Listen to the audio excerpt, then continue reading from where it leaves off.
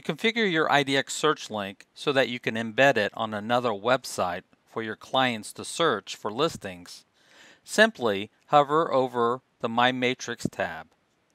Then click on the Settings option near the bottom. Then scroll down to the bottom of the page and use the IDX configuration link.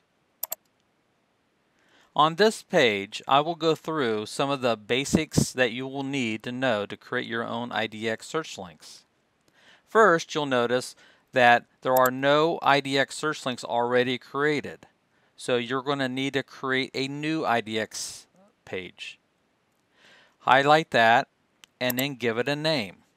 The name is only for you, so to remind you which ones you have already created. So I'm going to create one, just call it My IDX Search.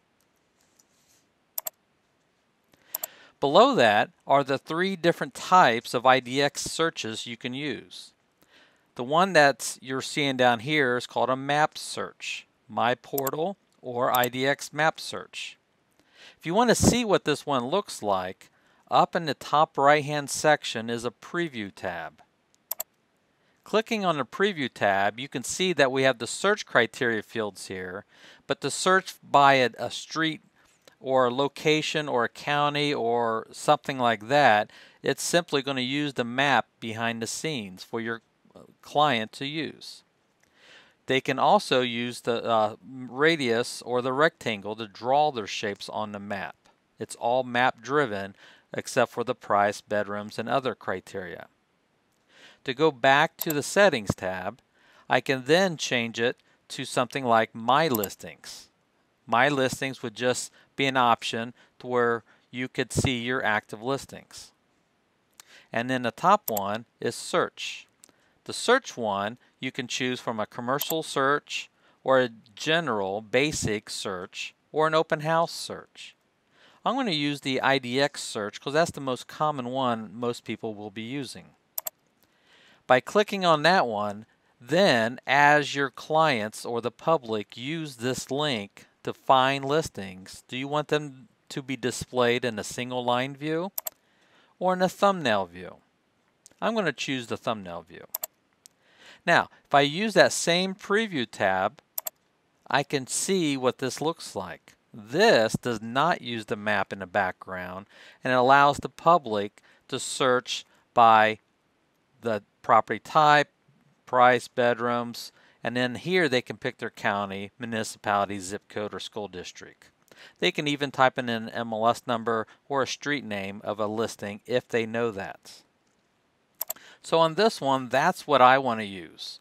I want to use the IDX search, and I like the thumbnail view. I'm just going to go down here and simply hit Save. Now you can see up here I've got a brand new search IDX called My IDX Search that's configured this way. I'll need to enable it though. I'll click on Enabled and then I hit Save, and this link right down here is a live link that I can copy and paste and put it on my website or give it to my webmaster to let them frame it. Now you'll notice it's in an HTML code format. If I don't need an HTML code format and all I need is just a link, then everything in here after the first quotation marks is what I need to copy and paste and give to my webmaster or use on my website. So it just depends if you need the HTML code or not. And then this referring page down here, don't worry about this. In fact, you're not able to put anything in here. Once it is used on a live site, we will put the referring page in there for you, and you'll come back and see what it looks like. Let's create another one. This time, I want to create a new IDX page, and I'm going to call this one My Active Listings. So maybe I want to have a link so people can see what my active listings are. With that one highlighted, I'm going to then choose the My Listings link, and then I can choose My Listings, My Active and Pending Listings, and so forth here. I can even do one for my office active or active and pending listings. and so forth. Now you may not have all of these options that I have here, but you should have a number of these options at your choosing. So I'm going to choose the active and pending one. Same thing. Do I want them displayed in a thumbnail view or in a single line view? And just remember, you can always use the preview option here to see what it looks like.